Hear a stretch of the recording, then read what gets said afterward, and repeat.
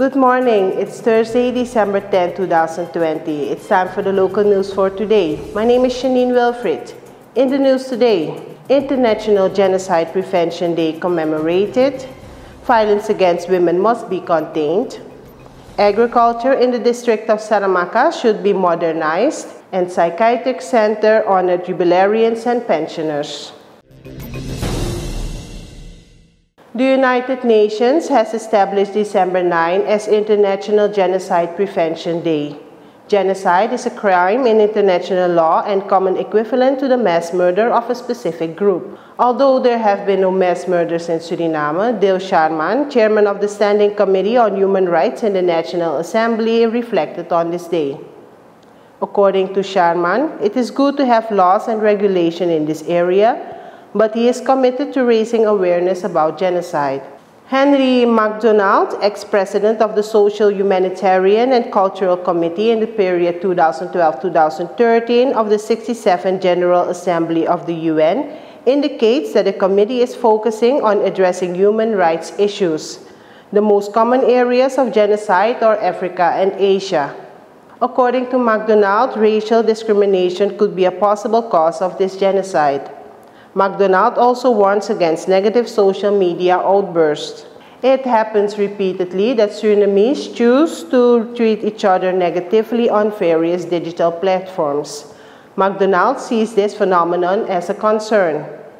Dale Sharman believes that negative treatment on social media can be avoided. According to him, the change must start at home with education.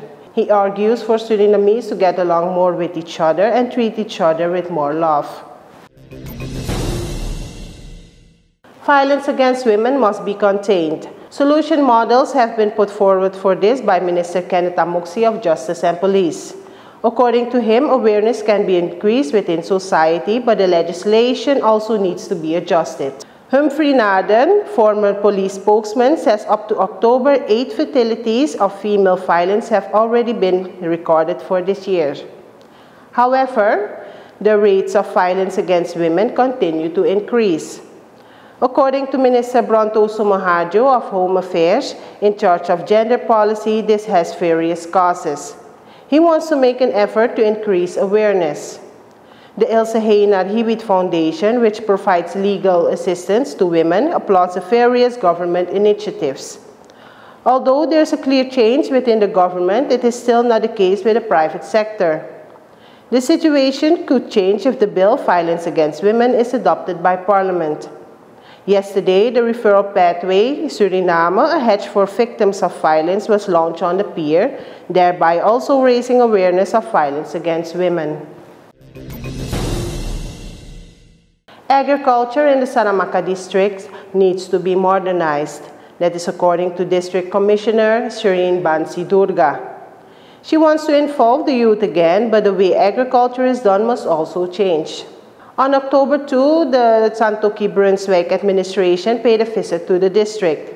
President Chandrika Prasad Santokhi noticed that agriculture is still practiced in the old way.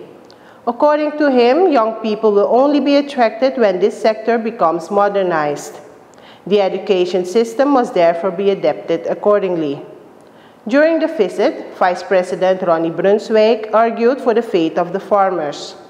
He suggested that a number of things should be sorted out by the government, including capital and markets.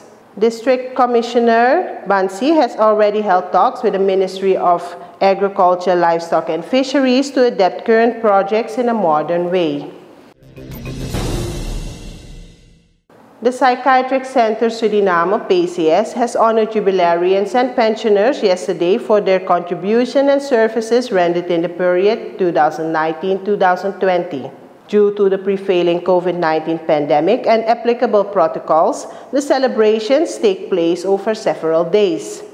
Yesterday, the workers with 5 and 15 years of service were decorated. General Manager Raj Datnanan Singh thanked them for their services despite the financial situation of the center.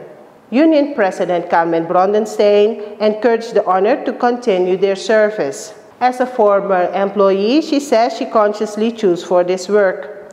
Perseverance and working to build the institution are important keys for employees so that they can look back with pride at their contribution during their service period. The ceremony ended with a congratulatory message from the head of Human Resource Management. A total of 152 employees with 5 to 40 years of services are honored, including 9 pensioners. And these were the local updates for today. Thank you for watching. Tomorrow we will be back with more updates. Have a nice day. Goodbye.